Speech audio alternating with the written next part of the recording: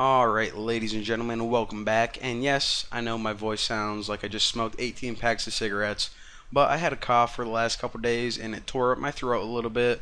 Whatever, don't judge me. Alright, so anyways, in this video, I'm going to show you guys how to get data from these form fields and also how to validate them.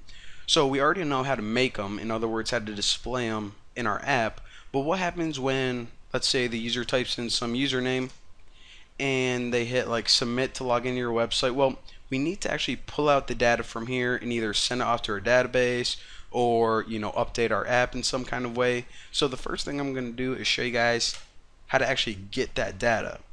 So it's actually really easy. By the way, that was our starting point.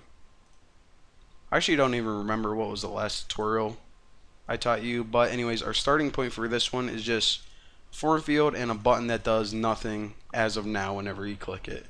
Really simple stuff. Alright, so after your button, what I'm going to do is I'm going to say whenever we click this button, just extract that data and print it out in the terminal.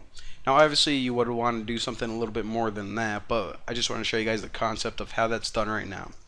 So of course we need button, set on action, E. Alright, so what do you want to happen whenever you click that button? Let me make this a little bit prettier.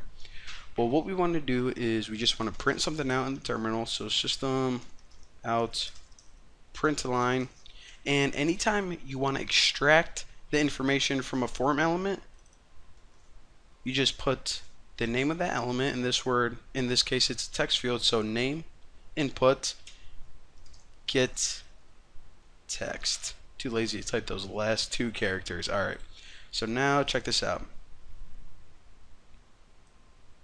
So now what we can do is if they type the New Boston, whatever, hit login, we can pull that data out. If they can type, some number, pull that data out. So that's how we actually get whatever the user typed in. Now here's the thing. Usually you just don't want to get whatever value and then just start doing whatever you want to it. You want to validate it in some kind of way. And by that I mean, what if you're making some kind of like chat application or social network app and you wanted the user to type in their age? Well, if they typed in tuna fish, you obviously wouldn't want to store tuna fish in your database for age. So you'd want to actually verify that they typed in some number first. So let me show you how to do that. So instead of just printing something out, what you usually want to do is you want to build a couple different methods, and one of your methods is going to say verify that the data is an integer. Another method might verify that the data they typed in is, I don't know, like maybe text only.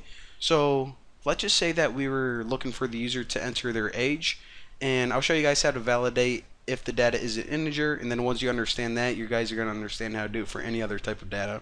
You also might want to make your own custom validation. For example, if you are having users sign up and you want them to throw in a password, you might want to make sure that it has a capital letter, a lowercase letter, and like a number and like a weird symbol. So that would be an example of a custom one.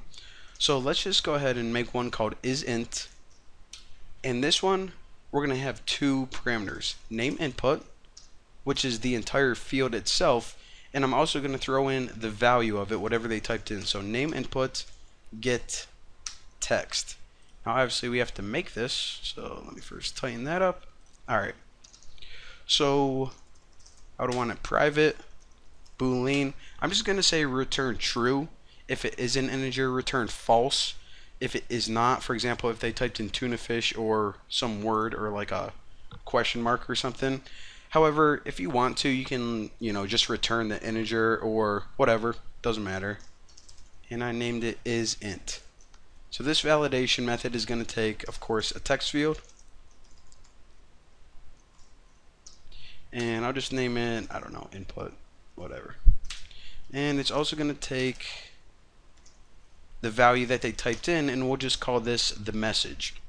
Now, the easiest way, and there are a bunch of different techniques that you can use, but the easiest one I'm going to show you guys is this. What we're going to do is we're going to throw a try catch statement in here, and since we're validating numbers, I know that this is going to be a number format exception. but this is going to be different if you're like validating email addresses or whatever. So basically what we're going to do is we're going to say int age, and hopefully they did type in a number.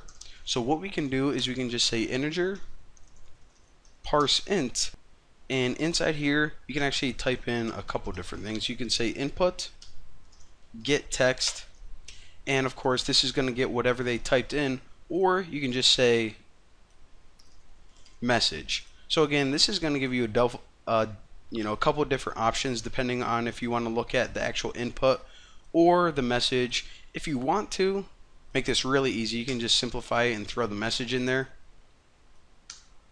But actually the reason that you might want to have the input itself is because let's say that you wanted to check if it was a number, and if it wasn't, you wanted to highlight that input in red. Well, then you would actually need a reference to the actual input. So I'll show you guys both of the techniques. So say input get text. So what this is going to do is it's going to get whatever they typed in, and it's going to try to convert it to an integer. Now this is only going to work if they typed in an actual number.